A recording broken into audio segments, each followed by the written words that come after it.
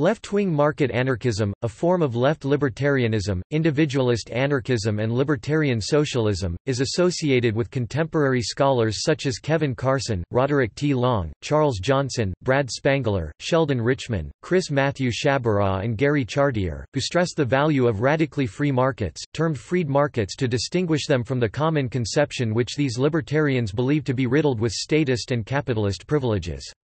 Referred to as left-wing market anarchists or market-oriented left libertarians, proponents of this approach strongly affirm the classical liberal ideas of self-ownership and free markets, while maintaining that taken to their logical conclusions these ideas support anti-capitalist, anti-corporatist, anti-hierarchical, pro-labor positions in economics, anti-imperialism in foreign policy, and thoroughly radical views regarding such cultural issues as gender, sexuality and race. The genealogy of contemporary market-oriented left libertarianism, sometimes labeled left-wing market anarchism, overlaps to a significant degree with that of Steiner-Vallentyne left libertarianism, as the roots of that tradition are sketched in the book The Origins of Left Libertarianism. Carson-Long-style left libertarianism is rooted in 19th-century mutualism and in the work of figures such as Thomas Hodgkin and the individualist anarchists Benjamin Tucker and Lysander Spooner. While with notable exceptions, market-oriented libertarians after Tucker tended to ally with the political right, relationships between such libertarians and the New Left thrived in the 1960s, laying the groundwork for modern left-wing market anarchism.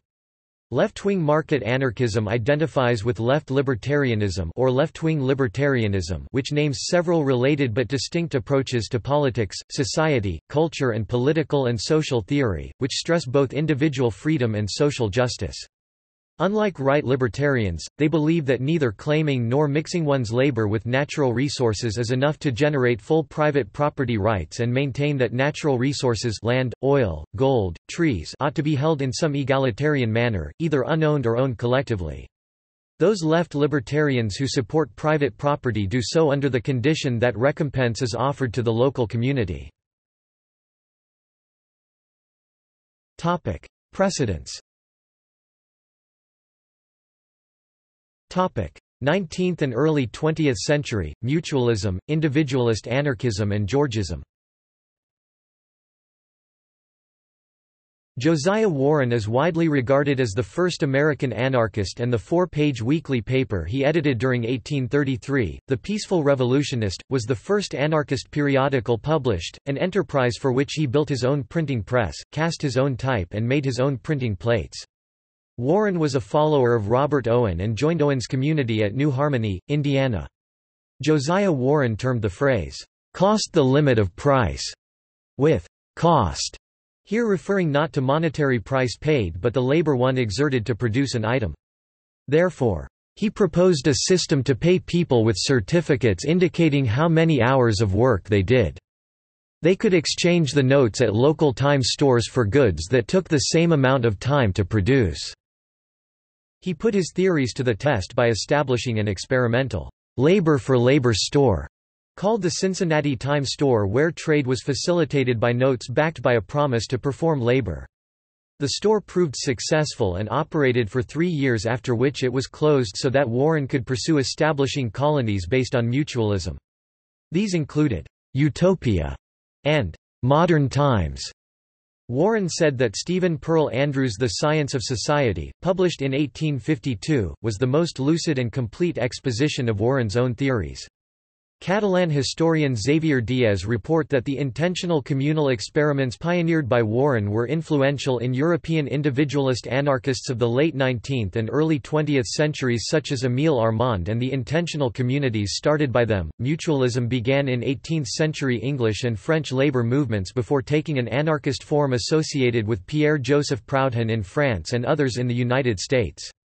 Proudhon proposed spontaneous order, whereby organization emerges without central authority, a positive anarchy, where order arises when everybody does what he wishes and only what he wishes, and where business transactions alone produce the social order. It is important to recognize that Proudhon distinguished between ideal political possibilities and practical governance.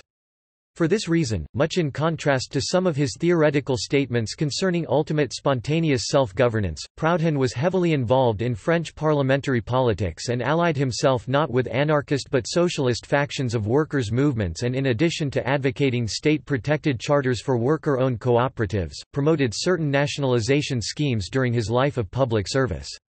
Mutualist anarchism is concerned with reciprocity, free association, voluntary contract, federation and credit and currency reform. According to the American mutualist William Batchelder Greene, each worker in the mutualist system would receive just and exact pay for his work, services equivalent in cost being exchangeable for services equivalent in cost, without profit or discount. Mutualism has been retrospectively characterized as ideologically situated between individualist and collectivist forms of anarchism. Proudhon first characterized his goal as a third form of society, the synthesis of communism and property. Pierre-Joseph Proudhon was a French activist and theorist, the founder of mutualist philosophy, an economist and a libertarian socialist. He was the first person to declare himself an anarchist and is among its most influential theorists. He is considered by many to be the father of anarchism. He became a member of the French Parliament after the Revolution of 1848, whereupon and thereafter he referred to himself as a federalist. Proudhon, who was born in Besançon, was a printer who taught himself Latin in order to better print books in the language. His best-known assertion is that property is theft, contained in his first major work, What is Property? Or, An Inquiry into the Principle of Right and Government, Qu'est-ce que la propriété? Recherche sur le principe du droit et du gouvernement, published in 1840. The book's publication attracted the attention of the French authorities. It also attracted the scrutiny of Karl Marx, who started a correspondence with its author. The two influenced each other. They met in Paris while Marx was exiled there. Their friendship finally ended when Marx responded to Proudhon's The System of Economic Contradictions, or the Philosophy of Poverty, with the provocatively titled The Poverty of Philosophy. The dispute became one of the sources of the split between the anarchist and Marxian wings of the International Working Men's Association. Some, such as Edmund Wilson, have contended that Marx's attack on Proudhon had its origin in the latter's defense of Karl Grun, whom Marx bitterly disliked but who had been preparing translations of Proudhon's work. Proudhon favored workers' associations or cooperatives as well as individual worker, peasant possession over private ownership or the nationalization of land and workplaces. He considered social revolution to be achievable in a peaceful manner. In the Confessions of a Revolutionary, Proudhon asserted that, anarchy is order without power, the phrase which much later inspired, in the view of some, the anarchist circled a symbol, today, one of the most common graffiti on the urban landscape. He unsuccessfully tried to create a national bank to be funded by what became an abortive attempt at an income tax on capitalists and shareholders. Similar in some respects to a credit union, it would have given interest-free loans. William Batchelder Greene (1819–1878) was a 19th-century mutualist, individualist anarchist, Unitarian minister, soldier, and promoter of free banking in the United States. Greene is best known for the works Mutual Banking (1850), which proposed an interest-free banking system, and Transcendentalism, a critique of the New England philosophical school. For American anarchist historian Eunice Minette Schuster, it is apparent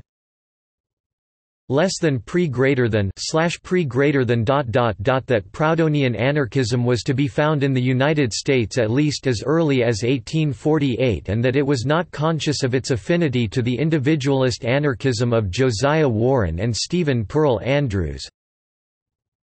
William B. Greene presented this Proudhonian mutualism in its purest and most systematic form. After 1850 he became active in labor reform. He was elected vice president of the New England Labor Reform League, the majority of the members holding to Proudhon's scheme of mutual banking, and in 1869 president of the Massachusetts Labor Union. He then publishes Socialistic, Mutualistic, and Financial Fragments 1875. He saw mutualism as the synthesis of liberty and order. His associationism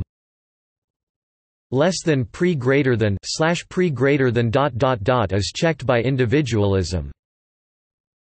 Mind your own business. Judge not that ye be not judged. Over matters which are purely personal, as for example moral conduct, the individual is sovereign, as well as over that which he himself produces. For this reason he demands mutuality. In marriage, the equal right of a woman to her own personal freedom and property. A form of individualist anarchism was found in the United States, as advocated by the Boston anarchists. Some Boston anarchists, including Benjamin Tucker, identified themselves as socialists, which in the 19th century was often used in the sense of a commitment to improving conditions of the working class, i.e., the labor problem. The Boston anarchists, such as Tucker and his followers, are also considered socialists due to their opposition to usury. By around the start of the 20th century, the heyday of individualist anarchism had passed. On the other hand, anarchist historian George Woodcock describes Lysander Spooner's essays as an eloquent elaboration of Josiah Warren and the early American development of Proudhon's ideas, and associates his works with that of Stephen Pearl Andrews. Woodcock also reports that both Lysander Spooner and William B. Greene had been members of the Socialist First International. American individualist anarchist Benjamin Tucker identified as a socialist and argued that the elimination of what he called the four monopolies, the land monopoly, the money and banking monopoly, the monopoly powers conferred by patents and the quasi-monopolistic effects of tariffs, would undermine the power of the wealthy and big business, making possible widespread property ownership and higher incomes for ordinary people, while minimizing the power of would-be bosses and achieving socialist goals without state action.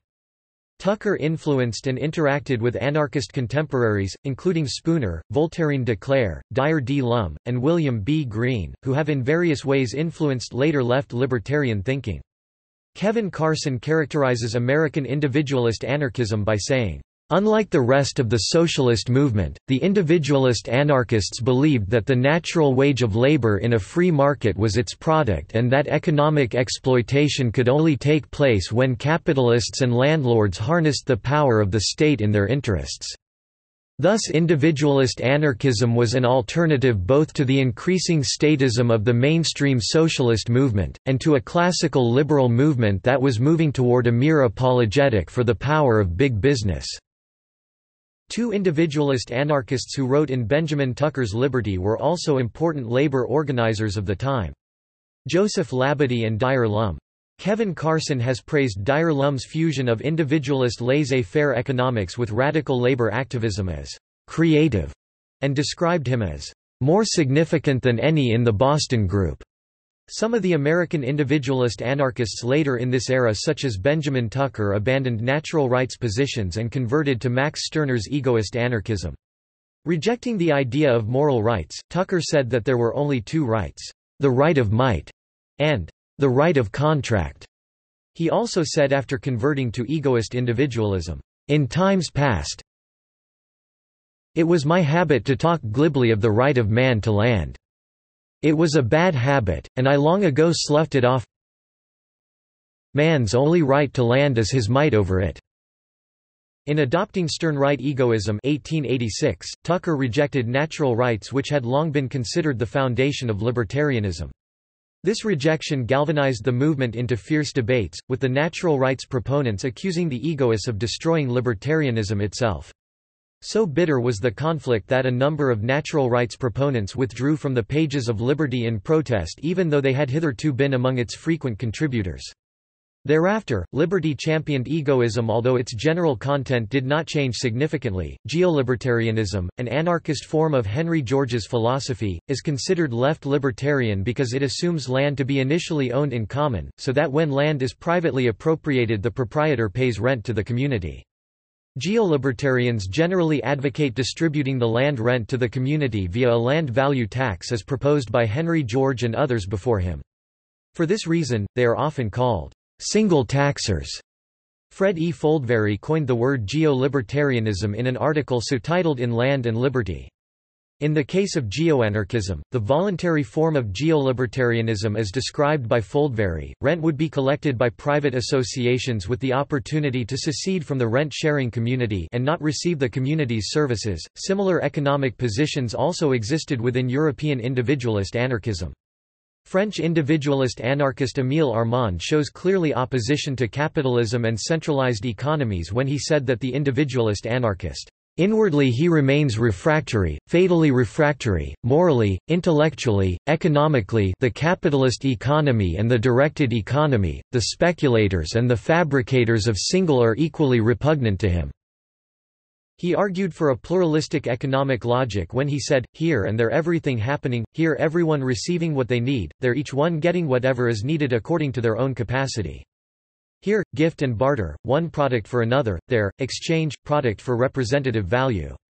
Here, the producer is the owner of the product, there, the product is put to the possession of the collectivity."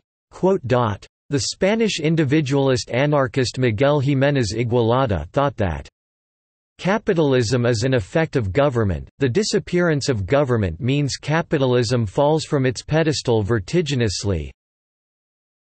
That which we call capitalism is not something else but a product of the state, within which the only thing that is being pushed forward is profit, good or badly acquired. And so to fight against capitalism is a pointless task, since be it state capitalism or enterprise capitalism, as long as government exists, exploiting capital will exist. The fight, but of consciousness, is against the state." His view on class division and technocracy are as follows. Since when no one works for another, the profiteer from wealth disappears, just as government will disappear when no one pays attention to those who learned 4 things at universities and from that fact they pretend to govern men. Big industrial enterprises will be transformed by men in big associations in which everyone will work and enjoy the product of their work.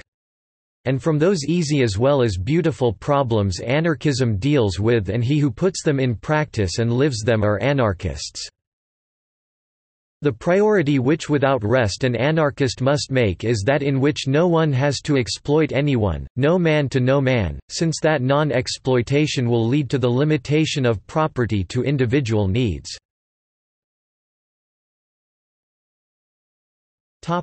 The 1960s, American libertarianism and the New Left.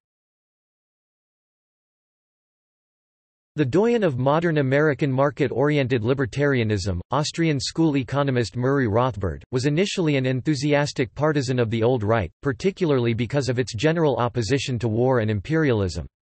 However, Rothbard had long embraced a reading of American history that emphasized the role of elite privilege in shaping legal and political institutions, one that was thus naturally agreeable to many on the left, and he came increasingly in the 1960s to seek alliances on the left, especially with members of the New Left.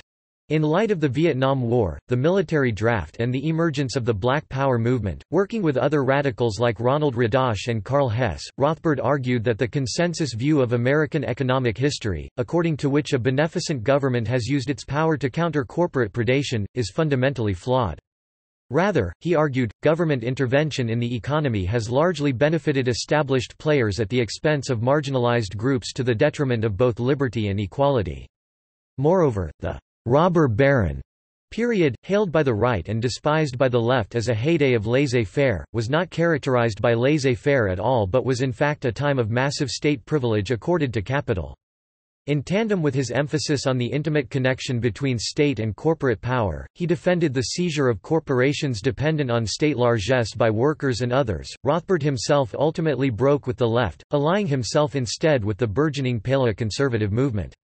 However, drawing on the work of Rothbard during his alliance with the left and on the thought of Karl Hess, some thinkers associated with market-oriented American libertarianism came increasingly to identify with the left on a range of issues, including opposition to war, corporate oligopolies and state-corporate partnerships and an affinity for cultural liberalism. One variety of this kind of libertarianism has been a resurgent mutualism, incorporating modern economic ideas such as marginal utility theory into mutualist theory. Kevin A. Carson's studies in mutualist political economy helped to stimulate the growth of new-style mutualism, articulating a version of the labor theory of value incorporating ideas drawn from Austrian economics. Other market-oriented left libertarians have declined to embrace mutualist views of real property, while sharing the mutualist opposition to corporate hierarchies and wealth concentration. Left libertarians have placed particular emphasis on the articulation and defense of a libertarian theory of class and class conflict, though considerable work in this area has been performed by libertarians of other persuasions. Theory. Arguing that vast disparities in wealth and social influence result from the use of force and especially state power to steal and engross land and acquire and maintain special privileges, members of this thought typically urge the abolition of the state. They judge that in a stateless society, the kinds of privileges secured by the state will be absent and injustices perpetrated or tolerated by the state can be rectified. According to libertarian scholar Sheldon Richman, left libertarians favor worker solidarity vis-a-vis bosses, support poor people squatting on government or abandoned property, and prefer that corporate privileges be repealed before the regulatory restrictions on how those privileges may be exercised. They see Walmart as a symbol of corporate favoritism, supported by highway subsidies and eminent domain, view the fictive personhood of the limited liability corporation with suspicion, and doubt that third world sweatshops would be the best alternative in the absence of government manipulation.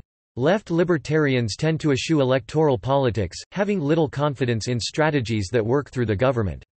They prefer to develop alternative institutions and methods of working around the state.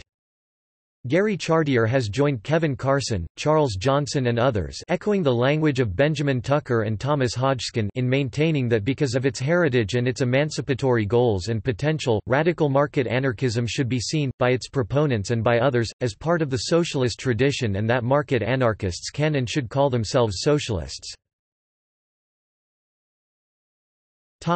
Labor rights.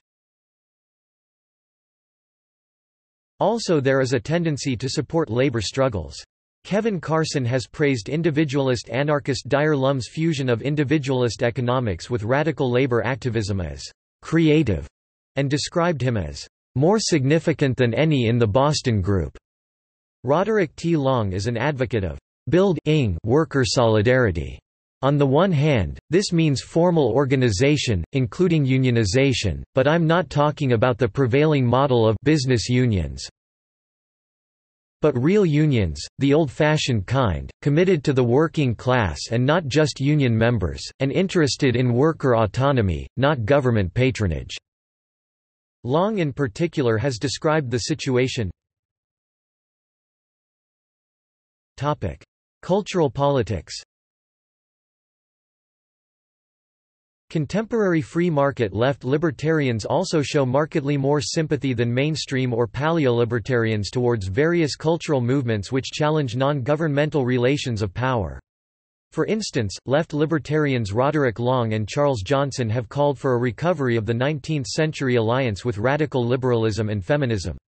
While adopting familiar libertarian views including opposition to drug prohibition, gun control, civil liberties violations and war, left libertarians are more likely than most self-identified libertarians to take more distinctively leftist stances on issues as diverse as feminism, gender and sexuality, class, immigration and environmentalism. Especially influential regarding these topics have been scholars including Chris Matthew Shabaraw, Roderick T. Long, Charles W. Johnson and Arthur Silber. Property rights. Left market anarchism does not have any strict agreement what constitutes legitimate property titles. Arguments have been made for Rothbardian, Georgist, mutualist and utilitarian approaches to determining legitimate property claims. Such discrepancies are resolved through deliberation mechanisms like polycentric law. Left market anarchism also recognizes the importance of property held and managed in common as a way of maintaining common goods. Theorists. Kevin Carson describes his politics as on the outer fringes of both free market libertarianism and socialism. He has identified the work of Benjamin Tucker, Thomas Hodgkin, Ralph Bersati, Paul Goodman, Louis Mumford, Elinor Ostrom, Peter Kropotkin and Ivan Illich as sources of inspiration for his approach to politics and economics. In addition to individualist anarchist Benjamin Tucker's Big Four Monopolies, land, money, tariffs and patents. Carson argues that the state has also transferred wealth to the wealthy by subsidizing organizational centralization in the form of transportation and communication subsidies. He believes that Tucker overlooked this issue due to Tucker's focus on individual market transactions, whereas Carson also focuses on organizational issues. The theoretical sections of studies in mutualist political economy are presented as an attempt to integrate marginalist critiques into the labor theory of value.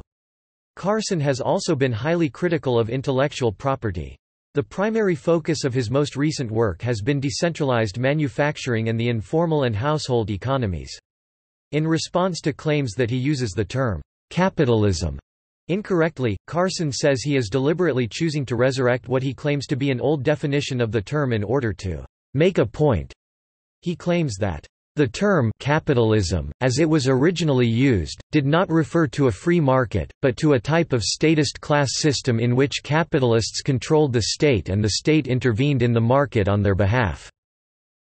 Carson holds that capitalism, arising as a new class society directly from the old class society of the Middle Ages, was founded on an act of robbery as massive as the earlier feudal conquest of the land. It has been sustained to the present by continual state intervention to protect its system of privilege without which its survival is unimaginable. Carson argues that in a truly laissez-faire system, the ability to extract a profit from labor and capital would be negligible.